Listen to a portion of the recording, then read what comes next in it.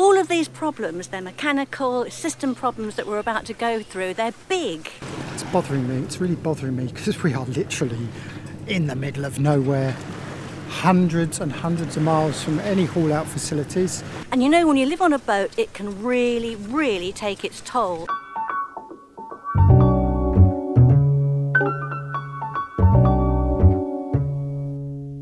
In between boat maintenance in Lombok, which we'll come on to in a moment, we took a break in the UK. During the stopover at Jakarta, the capital of Indonesia, Jamie went walkabout and practiced his favourite low-light street photography.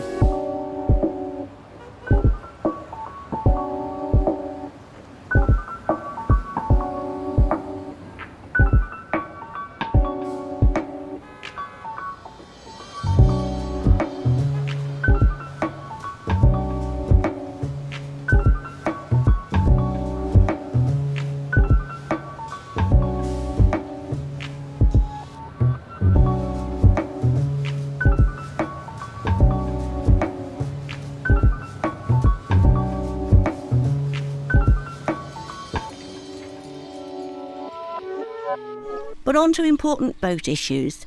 Do you remember this? If you remember, I was alluding to an issue, and that was an issue with this knocking sound that we were getting. As I said earlier, we had a great sail, it's all been good. We've now just got to motor the last 2-3 hours against the current, but this chattering noise in the transmission area is really bothering me. It's a real issue though, because it's not, you can't take it out with the boat in the water, because you've got to remove the shaft in order to take the whole flexible coupling out. It's bothering me, it's really bothering me, because we are literally in the middle of nowhere, hundreds and hundreds of miles from any haul-out facilities, and we don't even have internet connection, and we probably won't have internet connection until we get to the little town on the islands. So yeah, I can't even do any research on it. Anyway, just worry about it later. My theory was that there was an issue with the blades on the max prop. It turns out the prop had nothing to do with the knocking sound. All of these problems, they're mechanical, system problems that we're about to go through, they're big. And you know, when you live on a boat, it can really, really take its toll. At the end, we're going to talk about that in a bit more detail.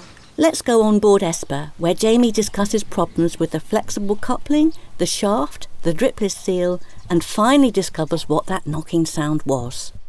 But first, how does Esper smell? The most important thing when you return to your boat after leave of absence is to make sure that it smells okay. Happy to say that Esper is smelling exactly the same as she did the very first day we went to visit her before we bought her. It sounds like an odd thing to suggest, but what you don't want, of course, is the smell of mould. And we're happy to report that there doesn't seem to be any mould here, even though we closed everything up. We do know people that have closed up their boat in the tropics in the past, left it for many months, and they've come back to a very green boat. Obviously it's a complete mess. Liz did a great job of leaving out various cockroach powders or anti-cockroach powders. Everything was decommissioned, everything was turned off, the electrics, the fridge. We removed the freezer, and really the only thing that we left connected was the automatic bilge pump, which sounds a bit odd to do when you're on the hard, but don't forget we do have a through hull mast, and so what this means is that we do get some water in the bilges even on the hard if it rains.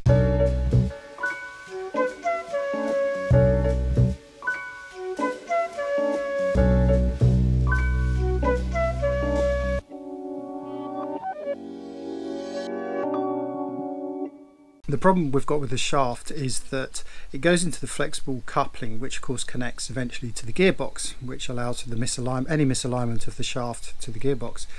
It's not a traditional keyway fitting, so normally on the shaft you'd have a key set into it so that it slides into the flexible coupling to stop it from slipping. We don't have that. We have a clamp system, but even so, what happens is when you push that shaft into position, it locks itself in anyway, and it takes a bit of coaxing to open up that flexible coupling in order to remove the shaft. Every time I've done it in the past, it's a two-man job. It's not something I've been able to do on my own. We've used heat guns, metal shims, chisels, any bits of metal to try and open up that flexible coupling to allow that movement. Then of course we've got the dripless seal which is attached to that, so we have to be careful about any WD-40, that kind of thing. If we spray that onto the flexible coupling, we've got to be careful that that dripless seal does not get dirty. So the job is it uses brute force on the one hand, but we have to be quite delicate on the other hand. We want to take this off and give it a clean, but of course it's got two O-rings inside. This is the flexible coupling. Those two O-rings slide down what is supposed to be a nice smooth shaft, but after a couple of years of use you can see there's a little bit of crevice corrosion there. There's also, as we turn the shaft around, a little bit of rust as well. So if we try and slide this off, this is not going to run true across here and it will rip the O-rings. Now I have spare O-rings, but I would still like to give this a good clean first before attempting to take off that collar from the flexible, from the dripless seal.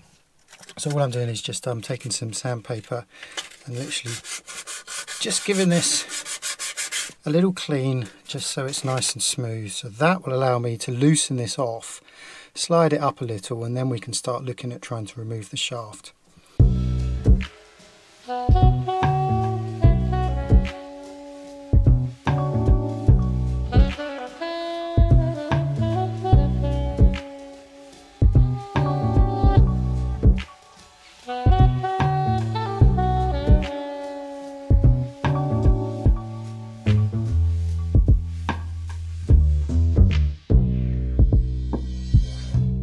Further inspection upon the engine mounts shows that one of the mounts has disintegrated. Not completely, but it's falling apart, and we think it's probably diesel that has disintegrated the rubber. Fortunately, I had the foresight to pick up some more when I went back to the UK. So it is this rubber shoe here, just there, which has pretty much rotten away. This would explain a lot actually, because it's on the starboard side, and it was the starboard side of the engine which appeared to be vibrating more than anywhere else. I knew this because we have two vertical stainless supports that hold up the cockpit, and it was the one on the starboard side that was vibrating a lot more than the one on the port side. So we've been in touch with Hendro, who's the local mechanic here. He's going to be turning our new shaft. But he said before we put the new shaft in, of course we need to put the new mounts on first. Hendro propped up the engine from underneath to keep it roughly in position, and then tackled each mount in turn. If you have to replace one mount, it's advisable to replace the mount on the opposite side as well, so as to keep the engine balanced. But ideally, if you replace one, you should replace them all, which is what Hendro did. It was fairly straightforward, for Hendro at least, though the forward port mount was particularly troublesome due to difficult access. Fortunately, Hendro has the patience of a saint.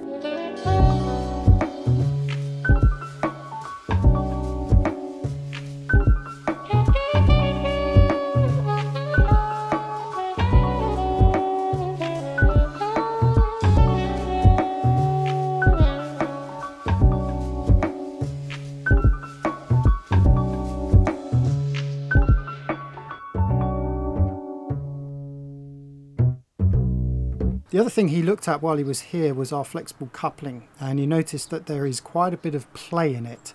That is, when you turn the shaft in between the two ends of the flexible coupling, it was moving more than it should do before it gave some resistance. This is most likely the bearings inside which have worn, I should think, or maybe need greasing. If you remember, I attempted to do this in the vlog earlier. I don't know if I actually included it in the end. That is something that needs to come out completely and taken to a workshop, so we're going to try and take that out as well. Because this went to a workshop, there isn't much we can show you, but Hendro was able to source new bearings and fix our coupling. The other job completed off-site was the turning of a new shaft. A major problem we've been having for a while was insufficient charge from our Victron inverter charger. It had driven us mad, and this is what Jamie had to say about it. My theory is that the internal cooling fan has stopped working, which might explain why it's not charging at a full rate. It's only charging at a top rate for a couple of minutes, and then it sort of cuts down its output. So I suspect it might be something to do with the fan. I'm hoping that's what the problem is, because that should be a straightforward fix.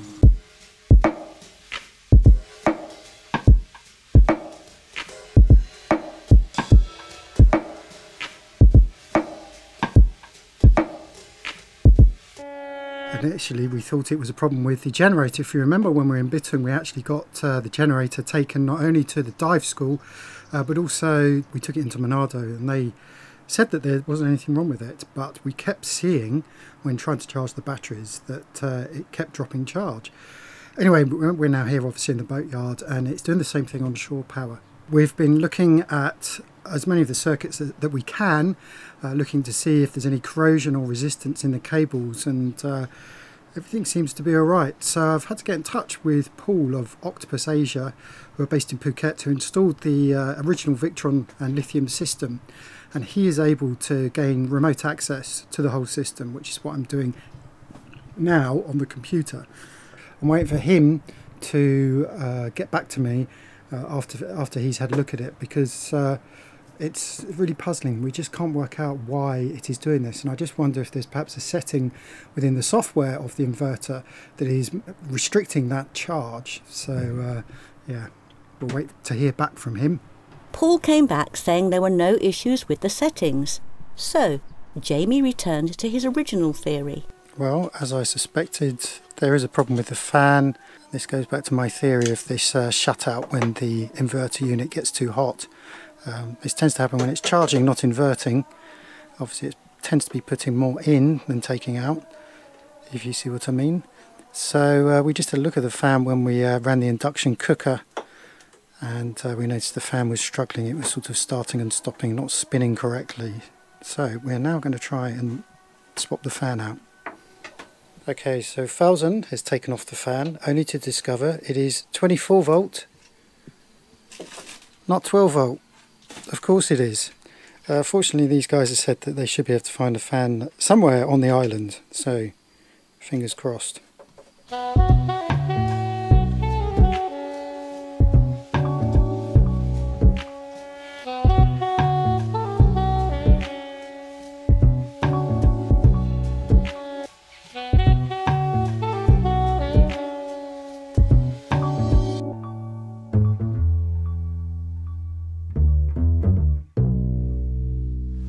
Well, there we have it. It wasn't the propeller after all, as outlined in the previous episode, but it was in fact not one, but two broken engine mounts. That was what was causing the vibration. And on top of that, we had issues with the flexible coupling, which I kind of suspected, but didn't really have much evidence of.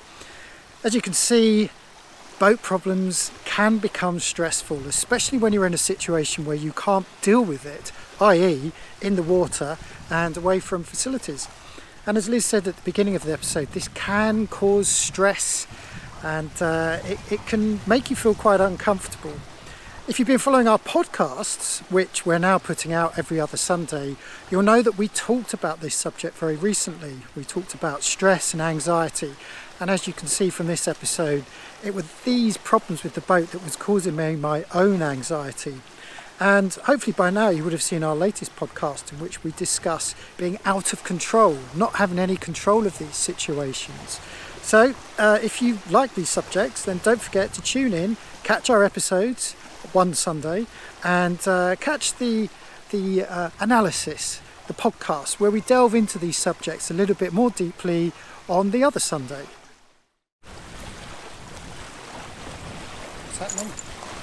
We were about to record an ending for the video that you're editing at the moment, but there's a whiteout over there, and I just said to you, I'm not going back in the boat, to the boat in the dinghy in this, because I don't want to get all wet. And you said, come on. That was about 10 minutes ago, so if we'd gone, we probably would have made it. And now we're stuck here till the rain goes. There you go.